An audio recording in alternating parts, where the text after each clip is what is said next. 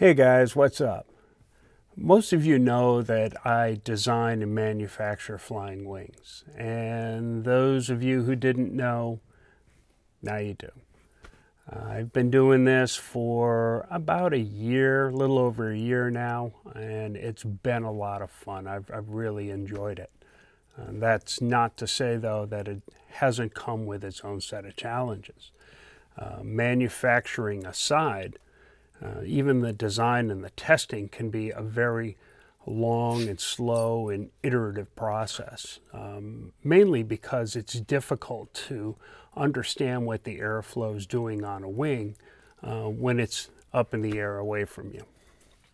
I've had some pretty good luck doing some stall testing with telltales and some onboard video, and this has been, it's been helpful, but again, it can be slow and tedious, and it really requires that we've got a wing that's completed and in the air. I'd really like to get a better understanding of the complexities of the airflow over the airfoil and around the winglets and over the control surfaces, around antennas, camera mounts, how it flows around the motor mounts and to the prop. All of that, I'd love to understand that better during the design process early on. And to that end, I've decided that I'm going to build a wind tunnel. Yep, I'm building a wind tunnel. Really like the way that sounds.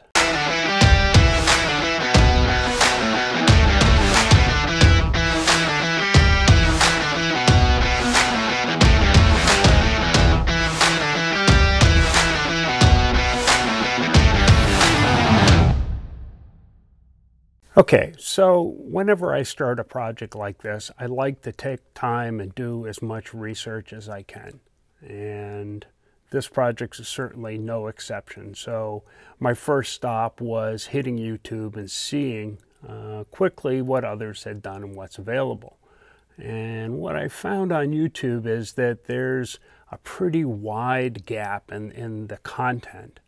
At one end, we have these large multi-million-dollar testing facilities for Boeing and NASA and some of the Formula One teams, which are great, but clearly way outside my budget. And then there's not much in the middle, and then we get down to the smaller stuff. There's a bunch of DIY projects and classroom projects and things like that, which I think are much too small scale for the type of project that I want to do. So it was pretty clear I was going to need to do quite a bit deeper research. And what I came across was some commercial white papers and some academic publications that really gave me a pretty good understanding of the wind tunnel design and some of the design criteria, which is what I was really looking for. I'm going to design a wind tunnel to meet my needs, and I really want to know what that criteria is. Now, the most important thing we need is good, clean, free laminar airflow. That is airflow without turbulence or vortices. And this is going to be the closest representation to what the airfoil and the aircraft is going to see in free air. But how do we accomplish this? This is the basic shape of a wind tunnel. And contrary to popular belief, the fan is actually on the outlet side. The air is sucked through the tunnel instead of blown because the blown air has a lot of turbulence.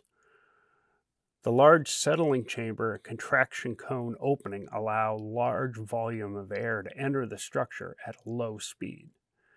The relationship of flow rate to cross-sectional area and velocity look like this.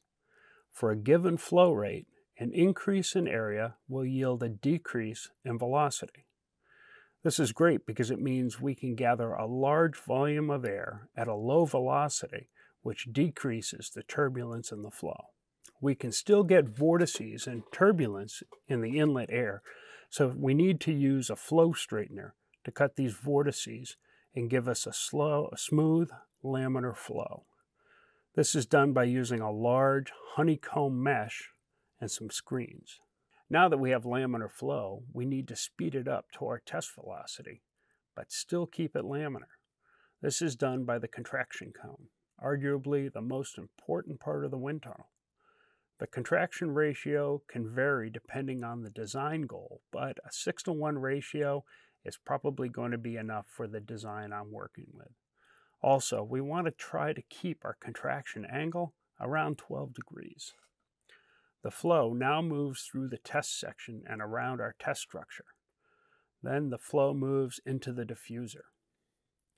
The diffuser is important because it lets us recover the static pressure a little bit to improve efficiency, and it acts as a buffer to the pressure pulses from the fan blade.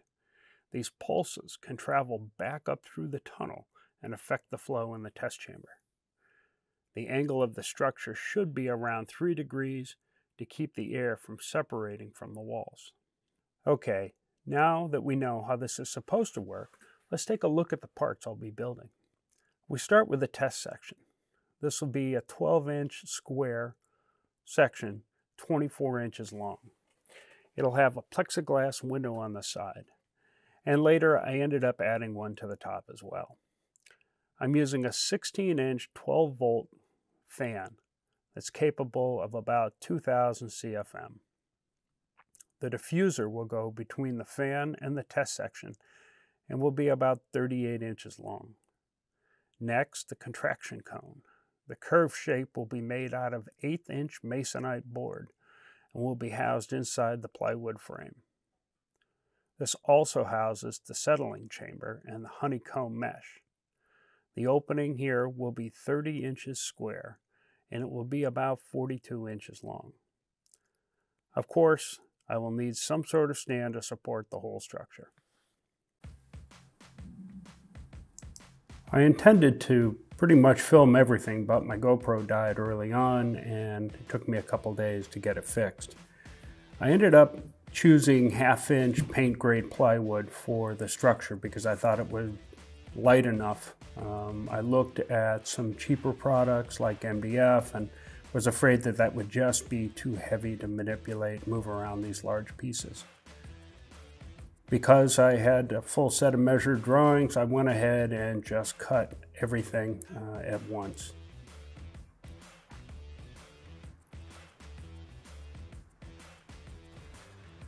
Now I figured that the contraction cone shape was going to be the toughest part to build, and I'm using here an 1/8-inch masonite board, and I have a block of wood under the third point of the cone, and I'm just bending this over to give me that reverse curve shape that I'm looking for. Now, mathematically it's not perfect, but it's a lot better than just having the cone itself.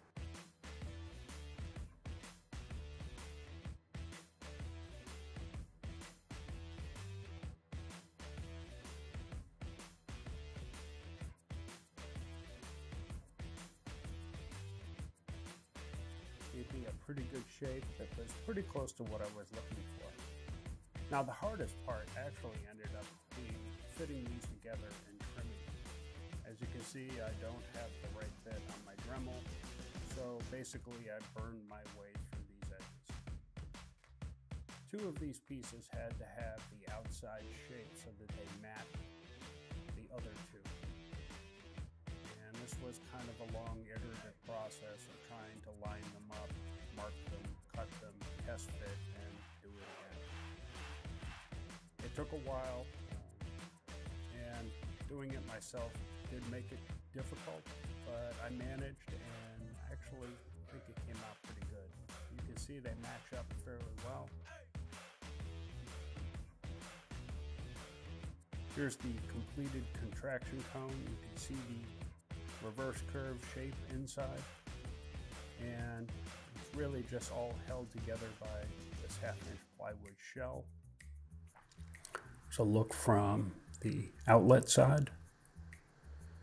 Don't mind the shop, it's a mess. This project really was a disaster for the shop.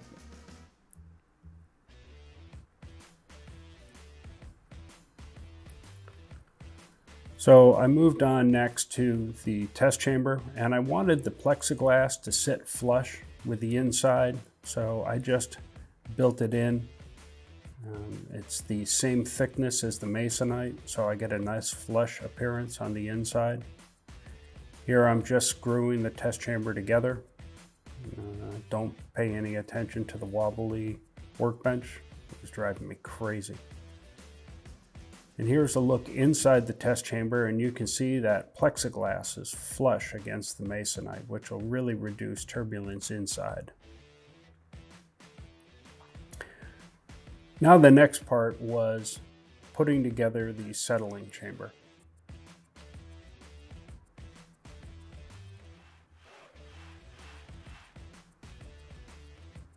The settling chamber was approximately 6 inches thick by the 30-inch square, and this chamber would be mounted at the beginning of the contraction cone and will house the honeycomb mesh and the screens to remove the vortices from the airflow and promote the laminar airflow. And this is pretty much just glued and screwed together, as is most of the structure. A lot of pieces are actually just screwed together because I wanted the ability to take panels off if I needed to make adjustments. Now that the contraction cone is done and the settling chamber, it was on to creating that honeycomb mesh. And I really couldn't find anything that would work well. I wanted something about 2 inches thick and with a 1/4 inch holes. So what I ended up doing was buying a bunch of boxes of 1/4 inch soda straws. Now these are 10.5 inch straws in the box. So what I ended up doing was just marking 2 inch segments on the box and cutting them in bulk on my bandsaw. This was a pretty slow process, but once I figured out the tricks to cutting the ends and putting pieces over the ends to keep all the little bits from falling out, it started to move along pretty well. And after 5 boxes, I actually got the hang of it.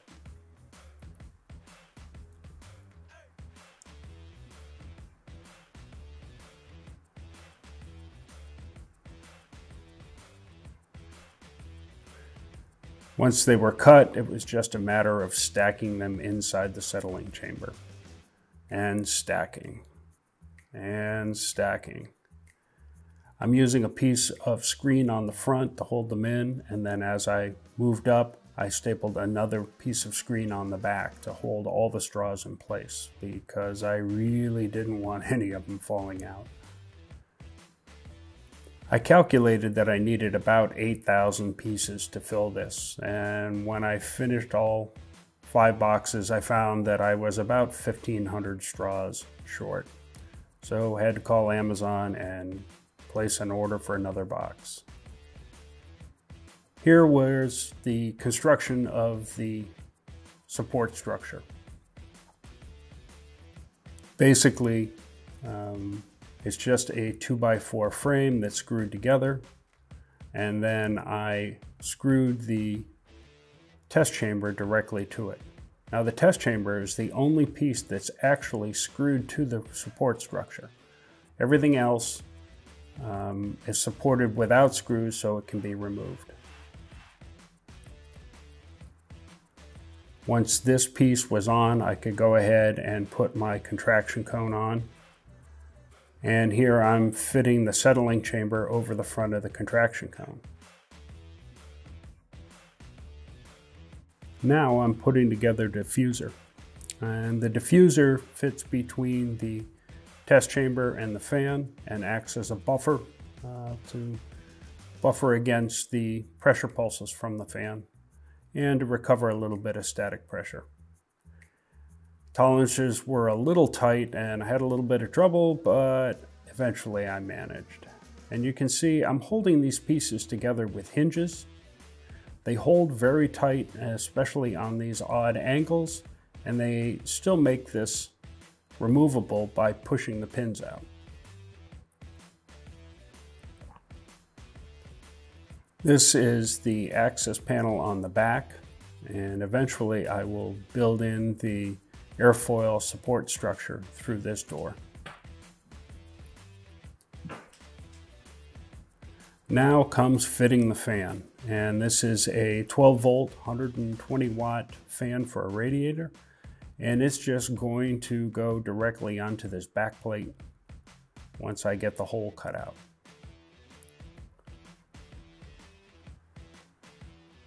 You can see I've got a 12 volt power supply, and eventually I picked up a variable speed controller for it.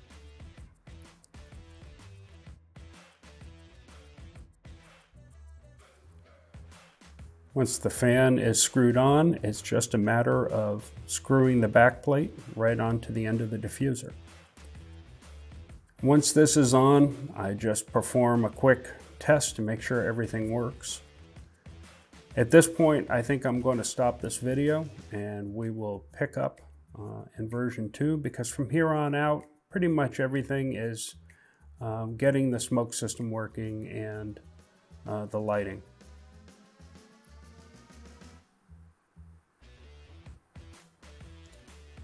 And there we have a successful fan test.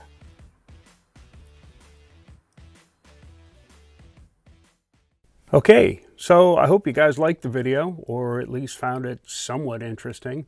In part 2, we're going to take a look at the design and redesign and subsequent redesign of the smoke system and some of the complexities and issues I ran into with that. We'll take a look at the lighting for getting some video and images, and we'll do some initial testing and see how it all came together. Until then, I will catch you guys on the next one.